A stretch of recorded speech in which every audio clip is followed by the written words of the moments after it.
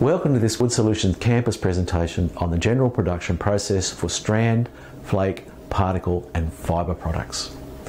A common way to recover valuable products from logs or parts of the logs that are unsuitable for sawing or peeling is to break the material down into small components such as particles, flakes or fibre, and then glue these small pieces together into a panel or into a billet.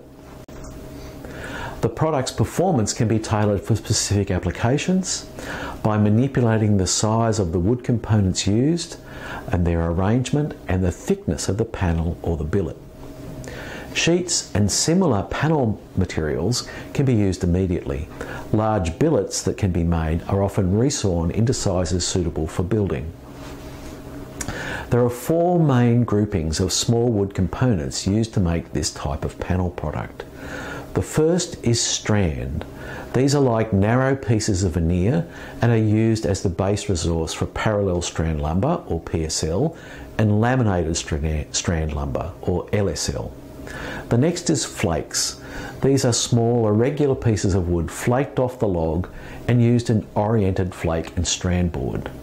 The next is wood particles. This is wood ground into small gritty pieces and used to make chip and particle boards. The last is the smallest, wood fibre. This is fine fibres of wood compressed into fibre boards of varying densities: low density, medium density and high density fibre board. Two of these product types are made in Australia: particle board and fibre board. This video shows the stages in the production process for particle board.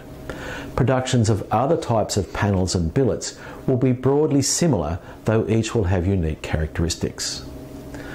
The main production stages for making particle boards include collecting the resource, breaking down the resource, drying, screening, glue and fibre mixed or mixing, mat and billet formation, pressing, board sawing and sanding, and handling and storage.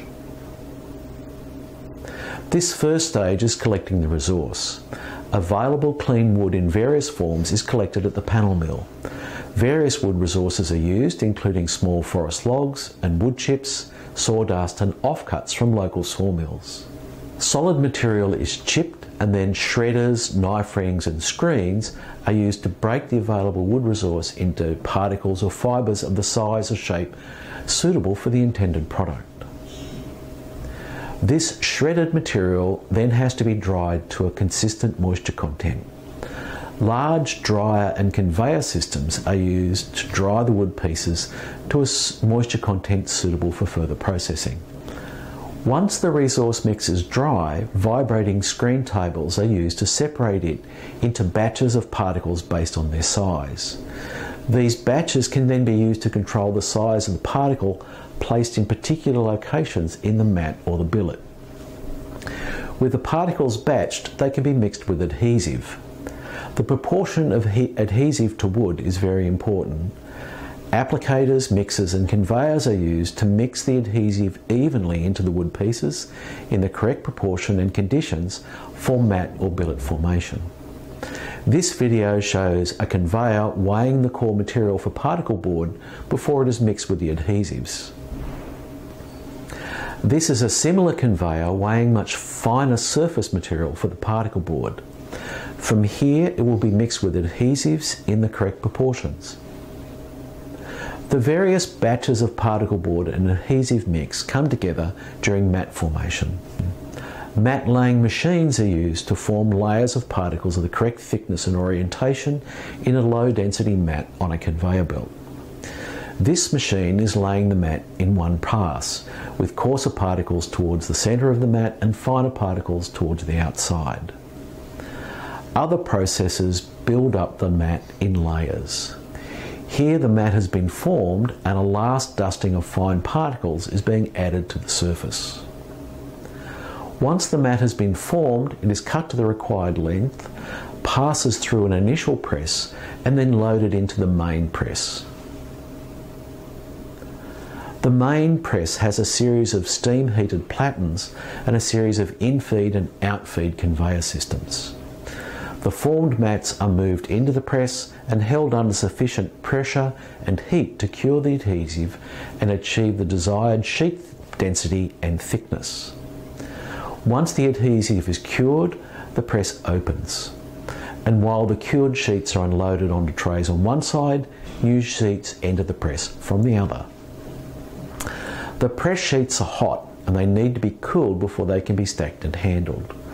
Cooler racks and associated handling equipment are used to cool the hot boards in a controlled manner so that curing completes and the items are safe to handle. Edges and trimmer saws, sanders and profiles are then used to saw, sand and prepare the raw press board into the final market shapes, sizes and finishes. The final boards are then stacked in packs, ready for handling and distribution into the market. In summary, valuable products can be recovered from logs that are unsuitable for sawing or peeling and the parts of logs not recovered in sawing and peeling. They can be converted to a resource of strands, flakes, particles or fibres and used to make a range of pressed panel or billet products. The thickness and the piece arrangement in the panel or billet can be manipulated to maximise the product's performance in specific applications. The production stages for making these products vary considerably, but often include collecting the resource and resource breakdown, drying, screening, glue mixing, mat or billet formation, pressing, board sawing and sanding, and handling and storage.